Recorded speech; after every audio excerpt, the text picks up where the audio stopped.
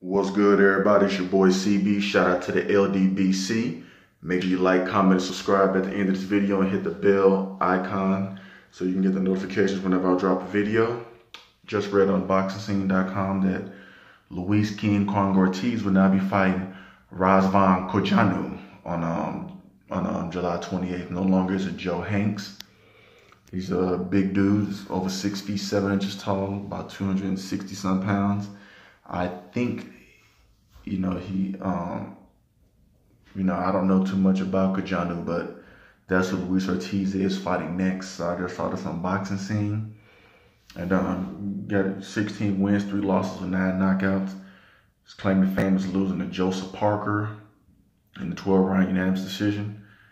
For the WBO heavyweight title, when Parker had that.